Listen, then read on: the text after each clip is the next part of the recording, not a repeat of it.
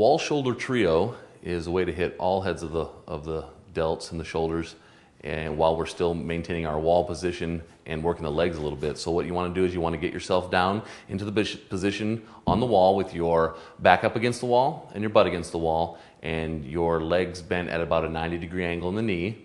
Tehara is doing the first part of the wall shoulder trio, which is the lateral raise, taking the dumbbells down from the side of the thighs, taking the dumbbells up just about to shoulder height.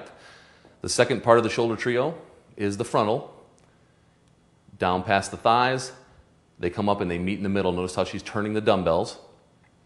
And the third part to the wall shoulder trio would be the press up over the head. She's going to take them from her shoulders and press straight up over the head.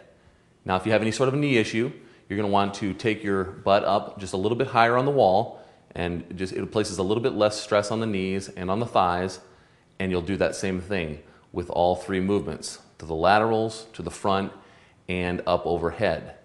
You will do this exercise for the prescribed amount of reps for each of the laterals, the frontals, and the overhead press.